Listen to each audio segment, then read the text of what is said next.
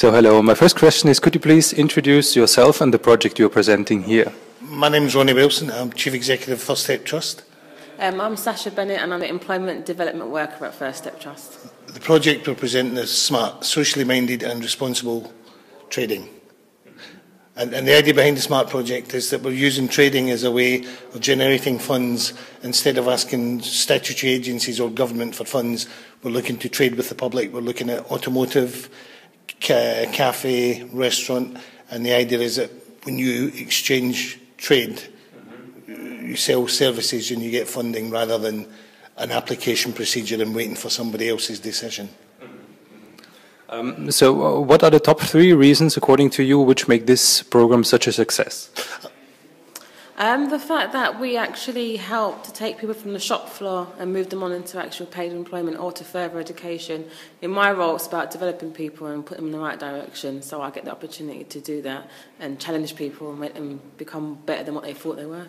I think the other bit is co-production, the idea that what we're doing is co-producing something with people. We're working with people as colleagues and partners, not recipients of a service. So we're the service receiver rather than the people. And I think the third thing, if you've no clue. Probably the fact that we, going back to the thing about handouts, it's the fact that we actually create roles ourselves. And it's not only working with cars, it's diverse roles. It's not saying you can only do one thing. We do finance and we do admin and we do different things, basically. So it's actually giving people more opportunity to learn new things. And that's what we're about. Choice. I think choice, giving you a fourth thing, choice is really important, that people have control over their life by making choices. And you don't have a choice if the only choice is yes or no. Choice is more than yes or no. Choice is about people being able to say, well, that, yes, a bit of that, a bit of that. That's real choice. And I think we're trying to deliver that.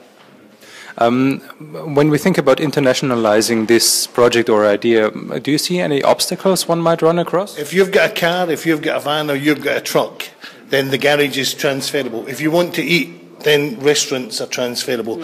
International language of food and vehicles is, you don't need English, you don't need Deutsch, you don't need French, just drive or eat, simple.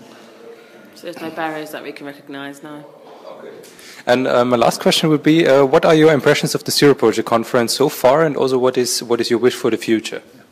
To me, the Zero Project is really good because it's actually unification of people. When you all have different organisations come together, but with a joint message about helping people to overcome barriers, that's a strong message to actually put out, and it's good to do it as a unit. I think it's good because what it's actually doing is putting in the front line people who deliver services. So not just politicians, not just purchasers and commissioners, but people who actually deliver services and put them in contact with people who can make decisions. So for me, the project's a good piece of work. I think for the future, I'm looking forward to the 3rd conference and the 15th and the 20th conference, possibly. Yeah. Age permitting.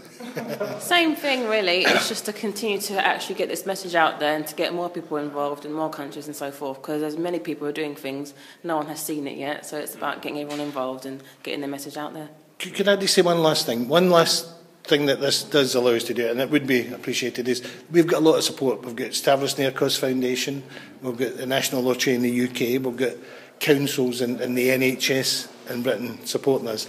And I think that, you know, this is a kind of mixed badge, and it really is important that things like the Zero Project hear that. And yesterday we had an opportunity in our presentation to sort of say thank you. So I think the conference also allows people who receive support to say thank you. So it's a very, very important piece of work.